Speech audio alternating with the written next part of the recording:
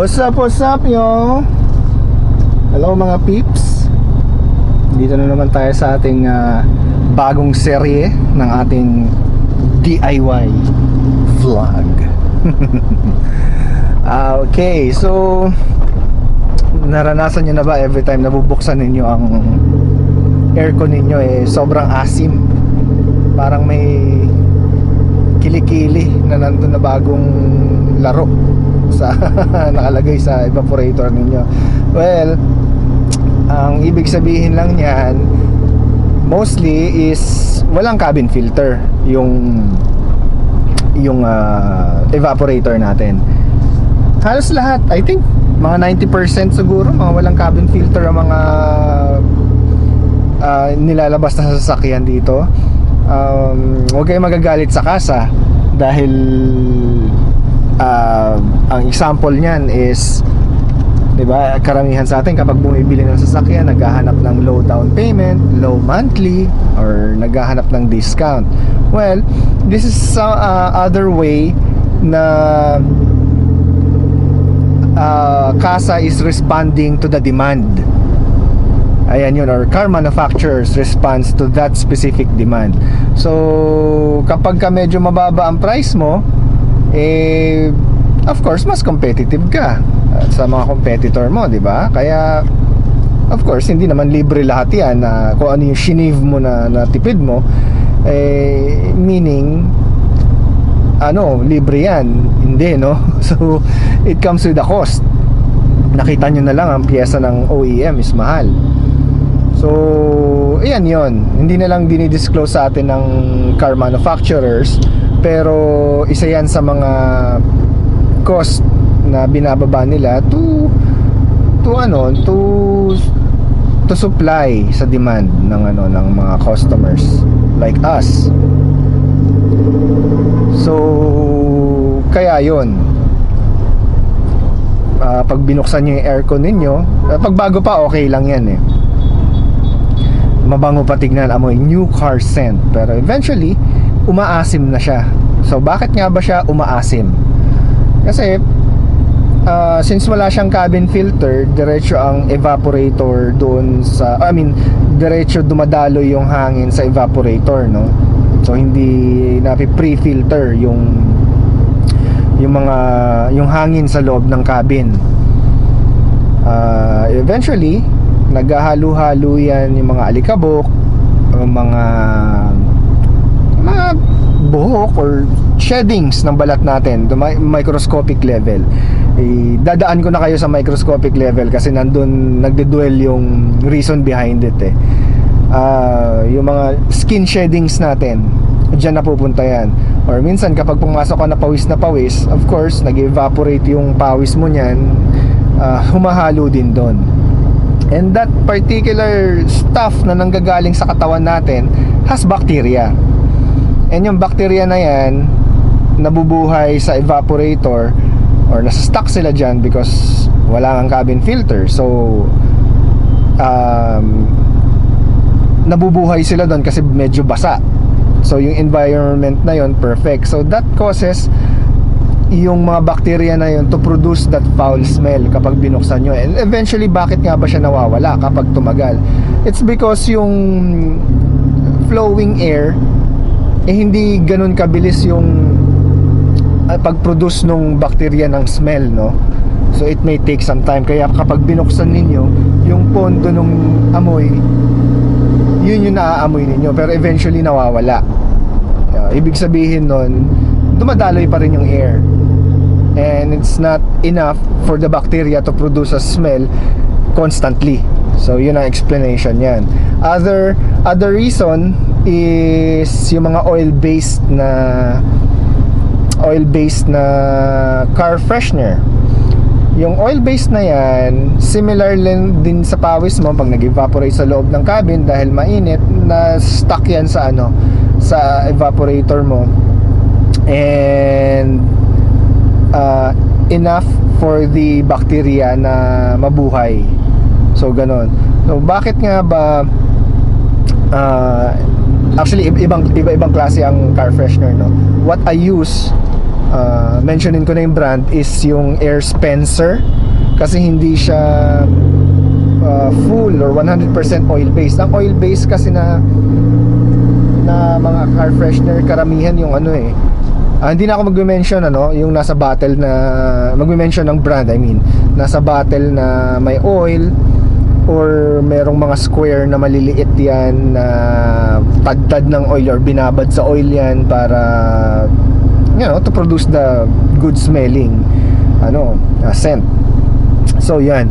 Other, like me, nag-give up na ako dyan dahil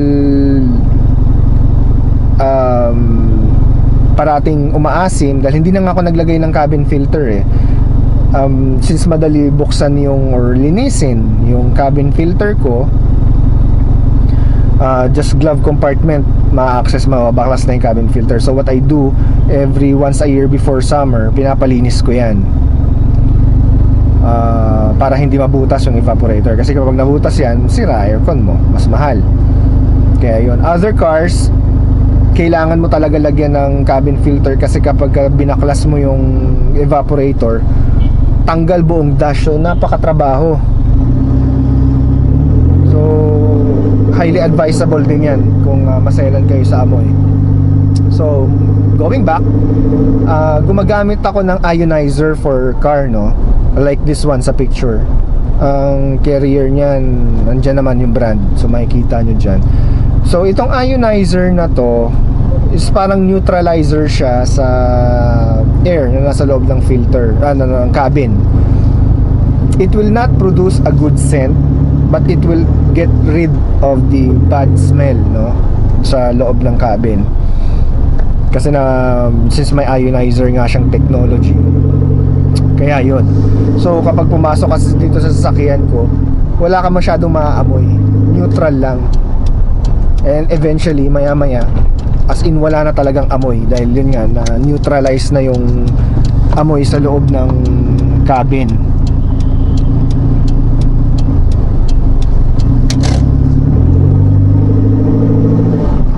Kaya yun yung mga reason kung bakit karamihan sa mga sasakyan, especially mga bago, ilang months mo lang ginagamit, ang asim na kagad nung sa hangin. It's because of yun nga yung reason.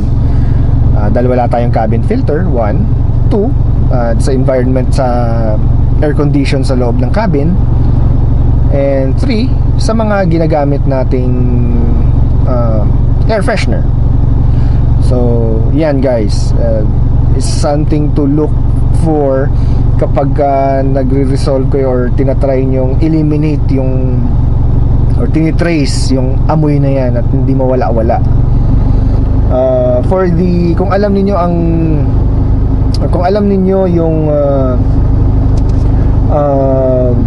evaporator ninyo na madali lang baklasin, and it will only take, sabihin mo na sa shop, it will only take 2 to 3 hours para linisin, tanggalin, I suggest wag nyo na rin lagyan ng cabin filter, kasi yung cabin filter nakaka-reduce ng blower power, or yung hangin mismo na lumalabas, hindi lamig yung hangin mismo na lumalabas sa vent niya, it reduces by 30%.